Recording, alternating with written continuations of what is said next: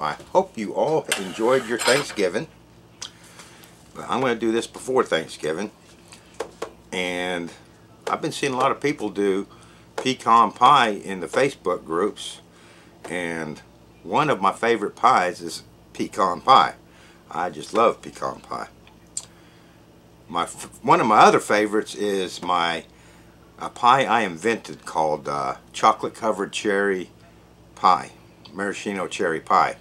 And I'm going to put a link to that down in the comments below. I'm going to pin it up to the top because that's a pie I invented, and it was inspired from, as a kid, we used to always at Christmas get a box of those chocolate covered cherries, and I made a pie that has that taste, and it is delicious. So that's one of my favorites now.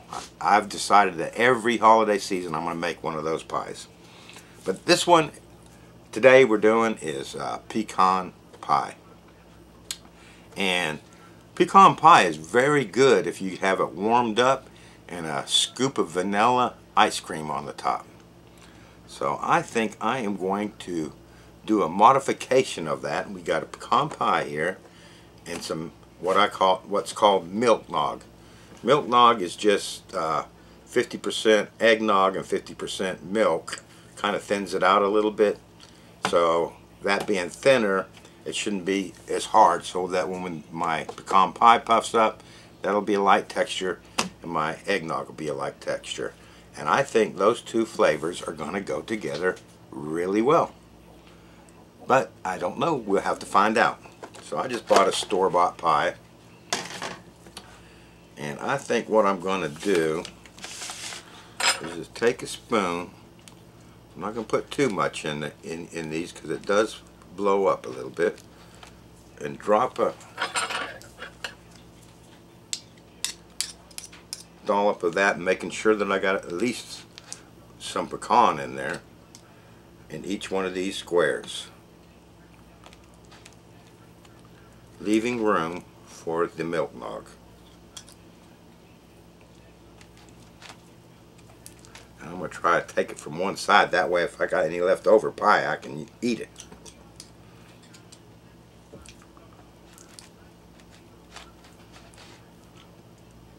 If you guys have a Hy-Vee store in your area, they have the best pies. Now I'm trying not to get any crust on that, but if you do get some crust, it ain't going to hurt nothing. Okay, there we go. And I got a little bit of pie left over. We'll say we used a little bit over half of a pie. And let's see if we can do this without making a mess. Like I say, you can buy this at the store.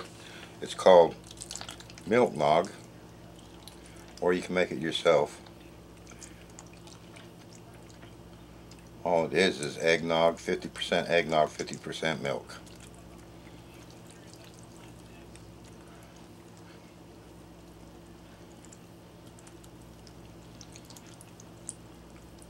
I think these flavors are going to go together very well.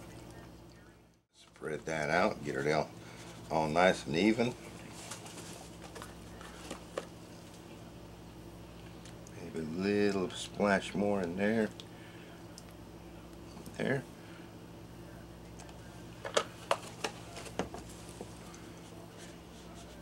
And as usual, John Bibbs has made a mess, so I got to clean all that up. But what I'll do is pop this in the freezer, get it frozen solid, and next thing you see me do, we'll be bringing this out of the freezer and popping them out of the molds. I'll see you then. Okay, this has been in the freezer for 24 hours. So let's get them out of the molds.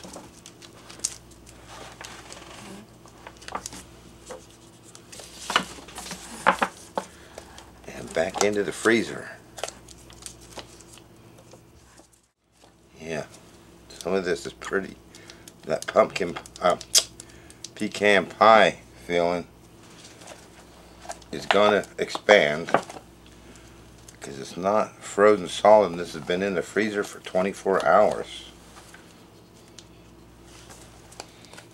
because I know that that's going to expand. But luckily I didn't put too much in each little mold, so we should be alright. We'll find out. Alright, I'm going to get this back in the freezer for a little while before I fire up the freeze dryer, and then wish me luck on these. I think they're going to expand a lot. Okay, check these out. My pecan pie eggnog bites. Now I'm noticing that they did pretty well. They didn't swell up as much as I thought they would. Of course, there is some puffing, so you want to be, if you use those molds, you want to be careful on how much you use of the pecan pie filling. But they seem to just break apart pretty nicely.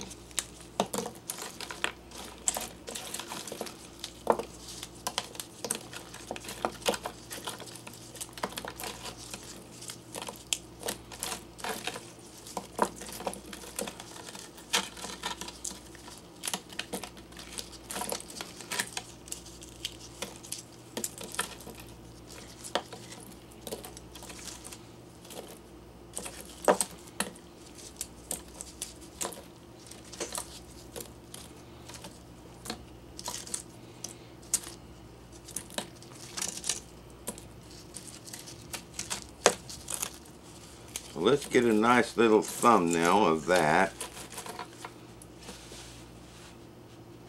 and then we'll do a taste test.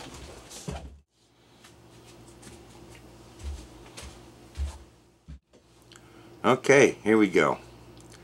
The great experiment. How does eggnog and pecan pie go together? Let's pick up a piece and see.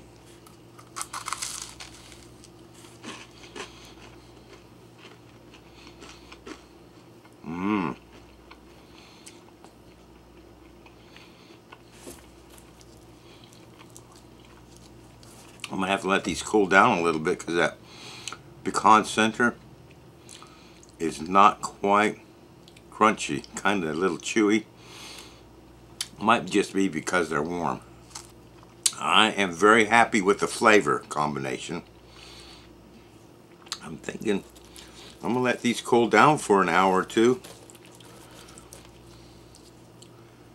And I might have to put these back in, because they're a little bit chewy with the pecan pie. The eggnog's dry as a bone. The pecan pie filling is very nice. If you weren't gonna put these away for ever, they'd probably be good just the way they are, because it's a kind of like chewy. Oh, it's a good texture, I could say, of that. Kind of like saltwater taffy is before you freeze dry it. The combination is beautiful, though. It puts you in mind of pecan pie with vanilla ice cream on the top.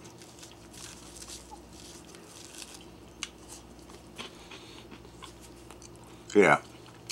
Well, I'm very, very happy with this. What I'm going to do is let these sit out for a little while and see if they brittle up. Or because they're warm now, right now. Or if not, I will pop them back in the freeze dryer. Probably just do a very quick rerun. Stick them in the freezer, get them frozen solid, and run them through it. Probably won't even take, I should imagine, several hours, and that's it.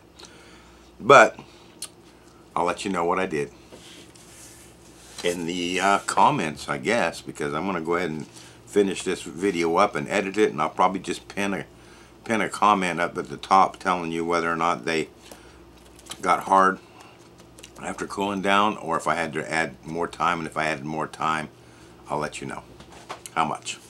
Alright, thanks for watching, and I'll see you next time. And you might want to give these pecan eggnog bites a try. They taste delicious.